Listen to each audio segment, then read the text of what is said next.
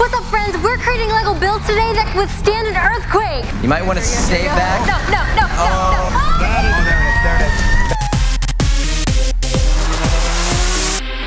No. What's up, guys? We're in San Francisco today, which is actually a hot spot for earthquakes. And we are joined with a special guest, Eddie. Eddie is a structural engineer. Tell us a little about yourself. So I work every day to design buildings and other structures to withstand the forces you'd expect to see in the real world. Everything from wind forces that push against it or earthquakes that shake your building. Okay, so is that why we have this fancy table here? What's this for? So this is a shake table. What we use shake tables for is to demonstrate what an earthquake would do to a structure. So Eddie, what are some of the techniques we can use to make this a lot stronger for earthquakes? One of them is adding shear walls to a building. Those are walls that we put in our building to add some stiffness and rigidity to it. Another way is through braces. They help us put the earthquake loadings where we want them to go in the building. Science! Another way that we strengthen buildings is by adding dampers, and those are useful in focusing our energy dissipation from the earthquake into specific points that we want. Cool, so we're gonna try and do that with Lego, but first we need to see what it looks like when, and there's none of that. Let's start this first test. Should we step back? What we're testing now is a baseline for the Loma Prieta earthquake, which was a ground shaking that happened in 1989 in the Bay Area. It's not really so bad. Much, yeah. It's dancing a little bit. Get some music. Let's cue the music on. Yep. Oh. Nick, it's done. Stop. It's done. Stop. Sorry. Question, can we make this more dramatic? We can take that shaking and we can add scales to it. So we can put a scale of 2, and that'll double the amount of shaking that we have. Hey. Whoa. It can do more. It can actually do more. This is so cool. Yeah, it's... Oh, man. Whoa. It's still holding up, though. Oh, man, this is it. This is it. Oh, it's not. What? We'll see. Oh, man. Oh, man, this is it. Oh, no. It's okay. Oh, no. That's new. That's new. Pieces are starting to come out. Level 6. Oh, no.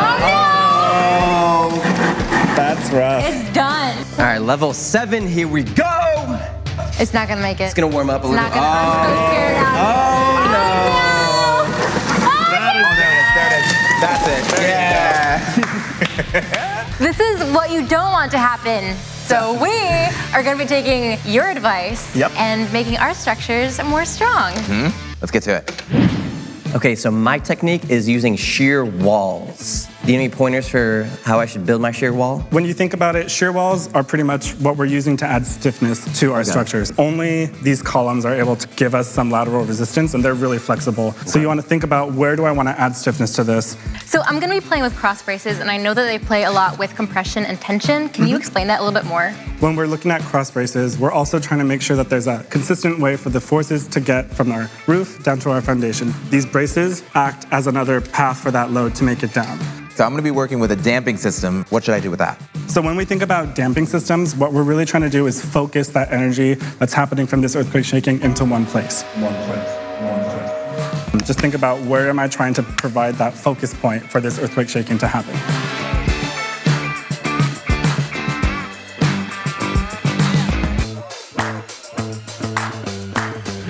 So this is the masterpiece. I call it NAB, Nick's Art Building.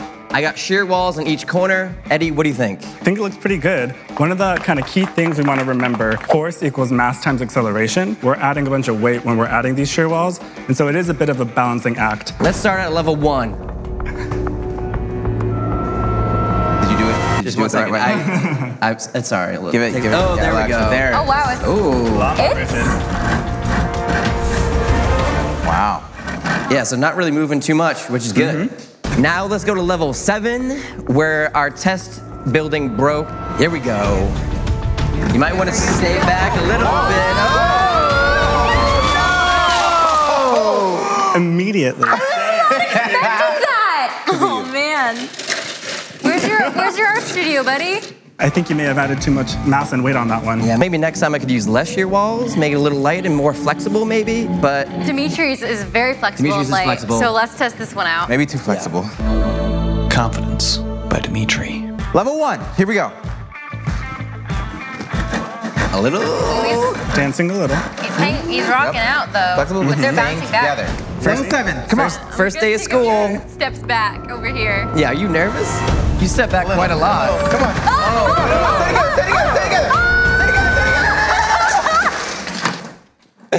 looked so good for so long. It really did. What went wrong? I'm thinking better placement of the dampers could have really helped focus where those displacements occurred.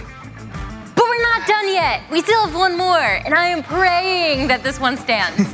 Level 1. We gotta get one of them. Let's go. Oh, there we go. Okay. There we go. It looks, wow, interesting. It's not moving that much, but it also looks pretty stable to me. Okay, Cristiano, you don't need to flaunt. So we are jumping to level 7, and if it holds up, maybe level 8. But Ooh, Dimitri's taking a step back, getting a little cautious. I'm holding my hand. I'm confident. No.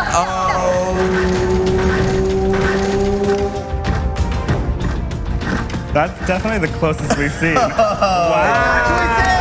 Guys, I won the competition. There's no competition. I mean, you don't exactly want this to happen, but good job. Before we shake this to its collapse, let's kind of go back on some of the lessons learned. Looking at the shear walls, maybe too much weight added to the building that made the force a little too high. For the dampers, maybe the placement and the configuration could have been a bit more strategic.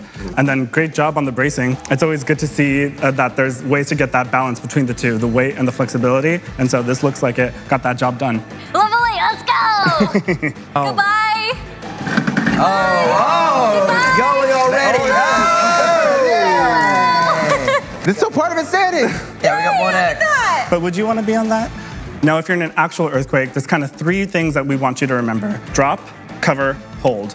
Drop, make sure you get to the ground if you feel that shaking. Cover, get under a table or a desk. And then hold, wait for that shaking to stop before you go and try to evacuate your building. Let us know in the comments down below what kind of tests you want to see next time. And don't forget to watch more REBRICKULOUS. If you like this video, then click one of these to watch some more REBRICKULOUS, or click down there to subscribe.